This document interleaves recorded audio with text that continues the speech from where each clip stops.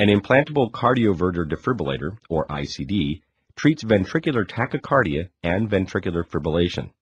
An ICD implant is a procedure that requires local numbing. General anesthesia is usually not needed. An ICD system typically includes 2 leads and a device.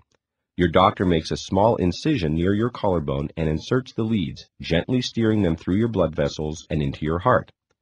A lead is placed in the right ventricle. Another lead is placed in the right atrium. The doctor connects the leads to the device and tests to make sure both work together to deliver treatment. During this testing, you will probably be put to sleep for a short time. Your doctor then places the ICD just under the skin and closes the incision.